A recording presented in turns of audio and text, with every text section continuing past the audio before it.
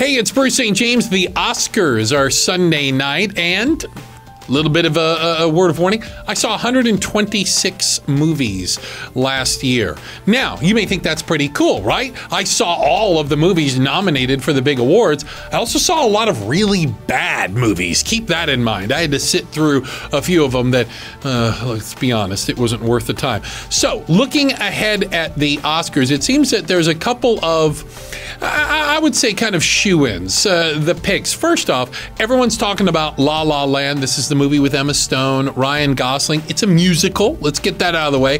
But it's a musical about the golden age of Hollywood, a bit of a throwback. Gee, I wonder if the people who vote on these things would like a movie that really makes Hollywood look awesome and reminds them of a better time. Yeah, I think it's kind of the type of film that the voters, at least, would tend to like. That doesn't mean it's going to sweep everything, because it got some pretty serious competition this year. Moonlight, another film, smaller film, admittedly, but just a unique movie with some really, really strong performances. I think you're really dealing with the best actors and best actresses. I think you're going to see maybe a Casey Affleck for Manchester by the Sea, another movie most people didn't see.